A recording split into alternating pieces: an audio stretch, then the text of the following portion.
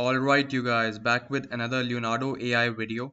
So I recently saw a comment of a subscriber who was asking how to expand real life photos in the Canvas editor. As you know, we previously expanded all the AI generated images in the Canvas editor. I showed you two ways. One is to write a simple prompt like expand similar, and the second one is to copy the whole prompt of the image and paste it into the prompt section. So the doubt was that how to expand the image without actually putting in the whole prompt in the Canvas editor. So in this video, I'm going to pick a bunch of images from the internet that were clicked using a camera, real life images, and we are going to try to expand those images in the Canvas editor. Right here, I've opened the Canvas editor and I'm going to go to upload image from a computer, and I'm going to select this image as I just downloaded this image from Google to use it in the Canvas editor. So double click, and then I'm going to decrease the size of this image because it is way bigger than the bounding box. So just fit it in the bounding box in such a way that it covers maybe two times. The bounding box is able to generate two generations because it will be more precise. And then increase the size of the canvas, place the bounding box in such a way that we have a good reference of the original image. And then I have written the prompt similar sky and mountain.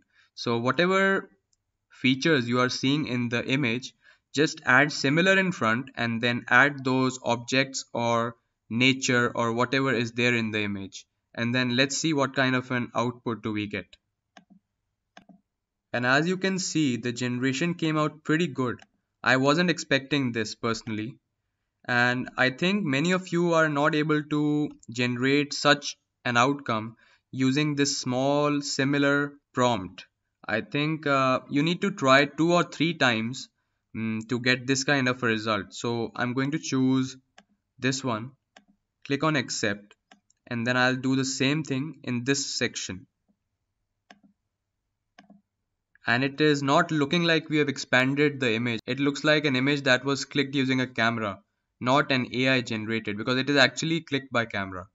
So I want to generate some more. I want to expand this image further. So I'm going to decrease the size of the canvas and place the image in such a way that we can do the required. Shift the whole canvas and then place the bounding box on this section. And the prompt will remain same. Just click on generate. And as you can see, you can further generate as much as you want. And as you can see, the image looks really nice. It is not looking like the image was expanded or something. Now let's go on and choose another image. So same thing, going from a computer, and I have downloaded this image. So I'm going to select it and decrease the size of the whole canvas to decrease the size of the image, and then increase the size of the canvas, and then place the bounding box on top. And then I wrote similar interior, and then let's see what kind of an output do we get. And as you can see, this is the first result. Let's check out all the results. This is the second one, third, and these all look pretty nice. I don't know why some of you are not getting nice results with Leonardo AI's Canvas editor. If you're not getting these kind of results using any image and small prompts, I don't even have to paste the bigger prompt in some of my AI generated images. So just go to guidance scale, and if we increase the guidance scale, let's see what kind of an image do we get then. So I'll increase from 7 to 9 and then click on cancel and then generate again. And as you can see, this is the first result, and these are all the results when we increase the guidance scale. I'll go with this one for now, accept, do the same thing right here. Now let's expand the other side. So I'm going to shift this, decrease the size of the canvas, select, bring the bounding box on this side, and then click on generate. And as you can see, we have got a pretty decent result. Look at this, the precise details in the image. Just look at this image and this one. I like this image. This is the best looking. I'm going to click on accept and complete the image. So now we know that by adding similar in any image, you can expand it, whether it is AI generated or it is clicked using a camera. So now we are going to grab our bounding box and try to expand this part of the image. So first let's expand this part of the image, as it will be easier to expand left and right from there. Just look at this result. It is completely mind-blowing. It is exactly what I wanted actually, and exactly what an interior looks like. So I'm really happy with this one. I'm going to click on accept and then going to do the same thing on both the sides. Accept on this side as well. And these are all the results that we got. I'm going to go with this one. Actually, this one looks better because the lines in this image are straight, but still I like this one, so I'm going to click on accept. Now there are few errors, minor, very minor errors in the image. Like all these lines, look at all these lines, they are not completely straight, but that is normal and we can fix it using the erase tool. You already know how to use the erase tool, so I'm not going to do that right now. So this is the next image that I have selected, and I wrote an interior of a ship deck. It looks like an old ship. And now I've just written similar interior and clicked on the snap and placed it in such a way that we have a good reference of the image. And I'm going to actually place the whole image in the bounding box.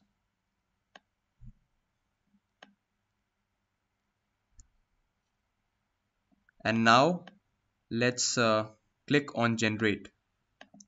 And as you can see, it does a pretty nice job generating and expanding different types of images, even an image with that much of detail.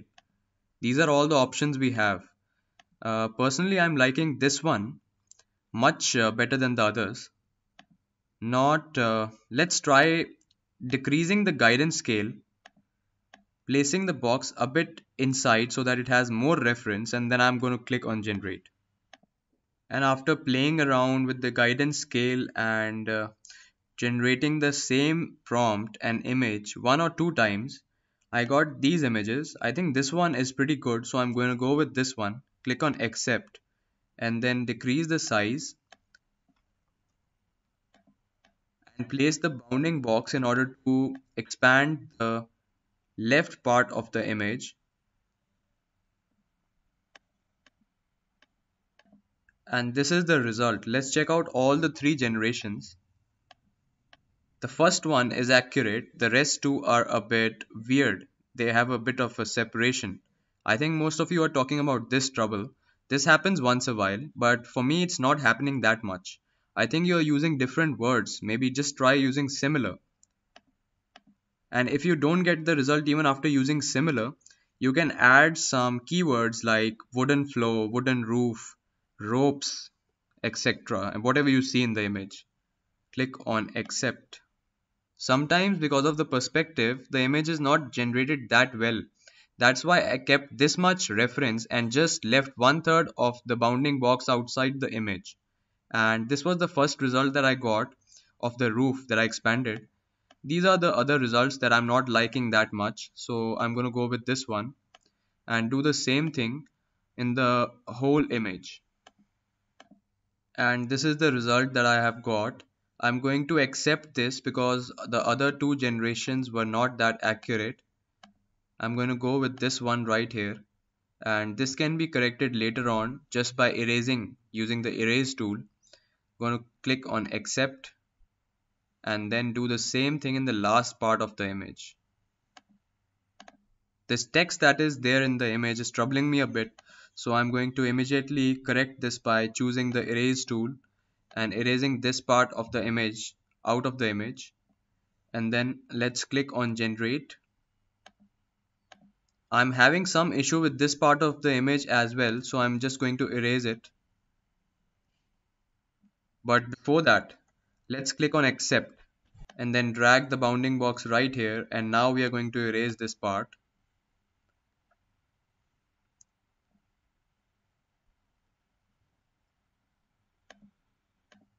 And finally, we can go right here and complete the final image. And this is the final image. I'm happy with the image for now. Going to click on accept and download this final image. If you have any doubt regarding anything in Leonardo.ai or any other software that you want me to cover, you can write a comment in the comment section. I will definitely read the comment and make a video regarding that topic.